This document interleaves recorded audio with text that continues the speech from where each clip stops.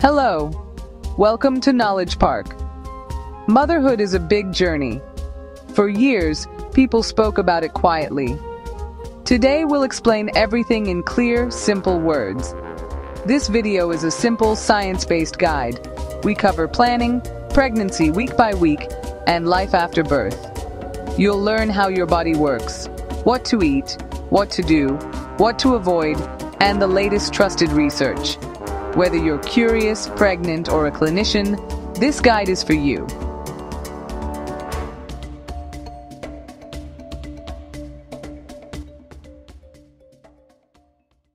Let's start at the beginning. Your reproductive system. Think of it as a well-coordinated, living system inside you. These are the ovaries, the egg stores. Each holds thousands of tiny eggs called oocytes. These are the fallopian tubes, the highways of conception. Each month, one egg travels down the tube. If it meets sperm here, fertilization can happen. This is the uterus, the baby's room. The lining, called the endometrium, grows soft and rich each month to welcome a fertilized egg. This is the cervix, the gateway. Its mucus changes during the cycle. Sometimes it helps sperm enter, sometimes it blocks them. A control center in the brain, the hypothalamus and pituitary, runs this system. They release hormones like FSH and LH to guide the ovaries. Knowing your system lets you use fertility awareness methods, FM. This is not the old rhythm method. It uses real signs from your own body. Track your basal body temperature, your first morning temperature. A small rise after ovulation confirms the shift. Watch your cervical fluid, shifting from sticky to creamy to clear and stretchy near ovulation. Together, basal body temperature and cervical fluid pinpoint your fertile window. You can use this to achieve, or to avoid, pregnancy naturally. For many, conceiving is hard. The TTC community has opened up about options like IUI, IVF, and ICSI, injecting one sperm into an egg, making these topics easier to discuss. Obstetrics and fertility include more than IUI, IVF, and ICSI. Options can include cycle tracking and timed intercourse, ovulation induction plans, surgery for endometriosis or blocked tubes, sperm retrieval, donor eggs or sperm, surrogacy, and fertility preservation. The right pathway depends on you. Ask your doctor. Pregnancy loss is common, though rarely discussed. Talking about it matters. It helps healing. Nutrition and safety. What to eat and what to avoid before and during pregnancy. First, the superstars to include. Folate is vital to prevent brain and spine defects. Eat greens like spinach and methi, lentils, and citrus fruits. Your blood volume doubles in pregnancy. Iron prevents anemia. Pear beans, leafy greens, and dates with vitamin C, like lemon, for better absorption. Calcium builds strong bones and teeth. Get it from milk, curd, paneer, and raw ghee. Morning sunlight helps with vitamin D. Omega-3s feed the growing brain. Find them in walnuts, flax seeds, and fatty fish like salmon. Protein builds every cell. Eat enough from dals, pulses, eggs, chicken, and paneer. Iodine and choline support baby's brain. Use iodized salt in cooking. Eat dairy, eggs, legumes, and fish if you include it. If considering supplements, ask your doctor. Now, what to avoid? No raw fish, no undercooked eggs or meat, and no unpasteurized milk or cheese. Avoid large predatory fish. Limit caffeine to 1 small cup a day. Food safety basics. Wash produce, separate raw and cooked foods, cook thoroughly, and keep the fridge cold. These steps cut infection risk. Hydration and gentle nutrition tips. Aim 8 to 10 cups of fluids daily. Water, buttermilk, lemon water, or soups. For nausea, try small frequent meals, ginger or lemon, and a dry snack on waking. Boost fiber with fruits, vegetables, whole grains, and dals to prevent constipation. And never use alcohol, tobacco, or recreational drugs during pregnancy. Medication and herbal safety. Only use medicines your doctor approves. Avoid non-steroidal painkillers unless prescribed. Be cautious with herbal teas and supplements. Many are not pregnancy safe. Always check with your doctor first. Eat well, choose safely, and when in doubt, ask your doctor who specializes in obstetrics, pregnancy, childbirth, and postpartum care, and gynecology, women's reproductive health. When sperm meets an egg, a new life begins. The fertilized egg starts dividing and travels to the uterus to implant in the wall. This tiny ball of cells will grow into your baby. Your body changes in amazing ways. The placenta forms to bring oxygen and nutrients to the baby. The hormone relaxin loosens your ligaments to help your body prepare for birth. Knowing these steps can ease fear. OB/GYNs, midwives, and doulas support you with science, skill, and steady care. Before starting any exercise or yoga, consult your doctor. Staying active is safe and encouraged. It helps you feel better in pregnancy and recover more easily after birth. Walking is a perfect, low-impact exercise. Prenatal yoga builds flexibility, gentle strength, and calm breathing. Kegels strengthen your pelvic floor, the muscles that support your bladder, uterus, and bowels. To do them, squeeze the muscles you use to stop urine, hold for a few seconds, then release. Sit comfortably, one hand on your chest, one on your belly. Breathe in slowly through your nose. Let your belly rise. Breathe out slowly through your mouth. This soothes your nervous system and boosts oxygen for your baby. Sleep on your side with pillows for support. Keep posture neutral when sitting and lifting. Gentle daily walks and stretching ease back strain. Exercise stop signs. Stop and call your doctor if you have vaginal bleeding, fluid leakage, painful contractions, dizziness or fainting, chest pain or shortness of breath, or reduced fetal movement. Travel, work, and environment. Wear a lap belt low under the belly with shoulder strap across chest. On flights, walk and hydrate. Check airline limits. Use ergonomic seating, avoid heavy lifting and toxic fumes, and take frequent stretch breaks. Ask your doctor before long trips. Birth is not the finish line. The first 3 months after delivery are the 4th trimester. Your body and mind are adjusting. This season can be tender and overwhelming, and it deserves honest, gentle care for you and your baby. Physically, healing takes time. Vaginal discharge, called lochia, is normal. You may feel cramp-like afterpains as the uterus shrinks. If you breastfeed, it's a new skill. Latch and position take practice. Be patient with yourself and ask for guidance. Your belly will take time to shrink. This is normal. Many parents feel baby blues in the first 2 weeks. Mood swings and tears that come and go. Seek help if sadness or anxiety is intense, lasts beyond 2 weeks, you struggle to bond, cannot sleep even when baby sleeps, or have thoughts of harming yourself or your baby. Postpartum depression is a medical condition, common and treatable. Call your doctor, a mental health professional, or emergency services if you feel unsafe. You deserve care. The most important advice: ask for and accept help.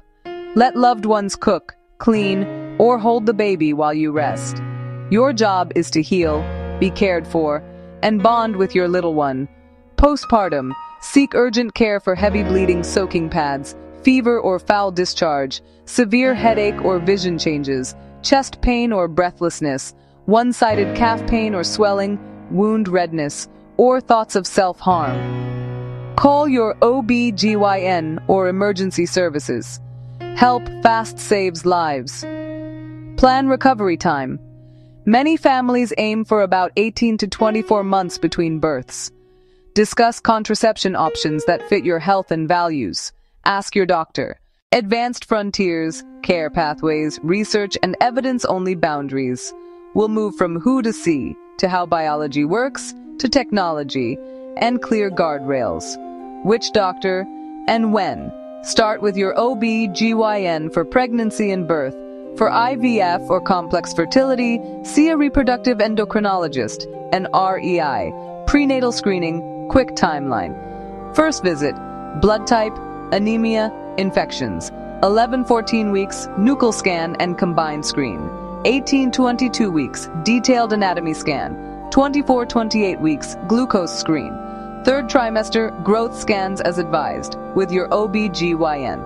Consider genetic counseling if there's a family history, previous genetic conditions, or advanced parental age. Screening choices are personal. Review them with your doctor or a genetic counselor.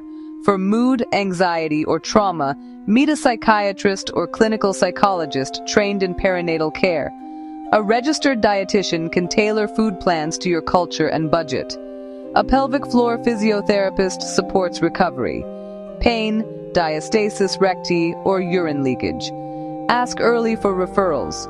The right team speeds recovery. Science keeps moving. Your gut microbiome may shape a baby's immune system and preterm birth risk. Simple step. Eat probiotic-rich foods, curd or yogurt with live cultures, and add fermented foods if your doctor advises. Mental health screening during pregnancy and after birth is becoming routine. It matters as much as physical health. Partners can also have postpartum depression, low mood, irritability, sleep trouble. If anyone struggles, tell your doctor early. Consult a perinatal psychiatrist or clinical psychologist. Help works. Support at home helps the whole family. The maternal brain, pregnancy and early parenthood reshape neural networks, heightening sensitivity to infant cues, shifting attention and memory with sleep loss, and strengthening reward and empathy circuits. These changes are normal and often reversible. Support, sleep, and mental health care help. Mechanisms in brief. Epigenetics, chemical tags that turn genes on or off without changing DNA letters. Parental diet and stress, and the environment before and during pregnancy, can add these tags. This early programming, called DOHAD, the developmental origins of health and disease, may shape risks like obesity, diabetes, and some mental health outcomes. The preconception window is powerful. The uterus also has a microbiome. Unbalanced profiles are linked to IVF implantation failure and recurrent pregnancy loss. Lactobacillus-dominant profiles show higher implantation success, driving new diagnostics and targeted probiotic care. Pregnancy is an immune paradox. The fetus is half foreign, yet the body accepts it. Regulatory T cells, TREGs, gather at the maternal-fetal interface, reduce inflammation, and promote tolerance. When tolerance fails, preeclampsia and some miscarriages can occur. Future therapies may safely modulate these cells. Father's biology matters too. Sperm epigenetics shift with lifestyle, diet, sleep, exercise, as well as smoking, alcohol, and age. High sperm DNA fragmentation lowers IVF success and raises miscarriage risk. Tests like SCD, sperm chromatin dispersion, appear in advanced workups. Digital care, approved home devices, blood pressure cuffs, glucose meters, and, when directed, fetal heart rate devices can stream data securely to doctors. This enables earlier action and fewer unnecessary visits. Proactive, data-driven prenatal care. Molecular horizons. CRISPR is widely known, but germline editing, changing sperm, egg, or embryo so future generations inherit it, raises serious concerns. Off-target edits and permanent gene pool changes. Global groups call for a pause in human reproduction until safety, efficacy, and ethics are proven. Spatial transcriptomics now maps the placenta in detail, showing which genes are active and exactly where. This reframes preeclampsia as regional cell-level trouble, revealing drug targets and early biomarkers. Prenatal regenerative medicine is in trials. In utero stem cell transplants and gene therapy for conditions like SCID and SMA, treating early before damage builds, and leveraging fetal immune tolerance and rapid growth. AI prediction. Combine whole genome data, sperm DNA fragmentation index, endometrial microbiome profiles, and continuous glucose data to build a personal fertility and pregnancy roadmap. Examples: flag preterm birth risk at 12 weeks, or find the best hour for embryo transfer in IVF. Evidence-only guardrails. Fetal neurodevelopment and pain are gradual. For indicated fetal procedures, teams use anesthesia and analgesia. Reproductive longevity options with evidence include counseling, oocyte or embryo cryopreservation, and IVF. PRP, mitochondrial augmentation, and senolytics remain experimental, not standard care. Chronic stress and HPA axis activation raise risks of preterm birth and low birth weight. Supports include screening, psychotherapy, social support, sleep and light, and doctor-approved exercise. Dental care matters. Pregnancy gingivitis is common. Brush twice daily with fluoride, floss, and schedule a dental checkup. Cleanings and most dental work are safe with your dentist informed. Untreated gum disease raises pregnancy risks. Vaccines protect you and baby. Flu shot, any trimester. Tdap at 27 to 36 weeks for newborn protection. COVID-19 vaccines as locally advised. Avoid live vaccines in pregnancy. Confirm your schedule with your doctor, OB/GYN. Fetal movement counts. From about 28 weeks, choose a time when baby is active. You should feel 10 movements within 2 hours. If fewer or movement drops, call your doctor the same day. Prematurity care today relies on evidence, antenatal steroids, surfactant therapy, and gentle ventilation in the NICU. Artificial placenta systems work in animals only, not approved for humans. Spaceflight and reproduction. Animal and cell studies show microgravity and radiation effects, but we have no human clinical data on conception or gestation in space. Unknowns are stated clearly. Principles to close. Evidence, safety, and transparency. Facts first, with empathy, equity, and care focused on outcomes that matter to families. Step by step, we act on what is proven and study what is possible, so care stays precise, personal, and trustworthy. In the end, it's simple. Understand your body, eat well, and move safely. Listen to your needs, go at your pace, and be kind to yourself.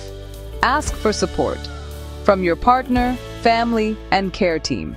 Let evidence guide your choices, not fear. You are not alone on this path. If this helped, please like, subscribe, and share. What should we cover next? Tell us in the comments.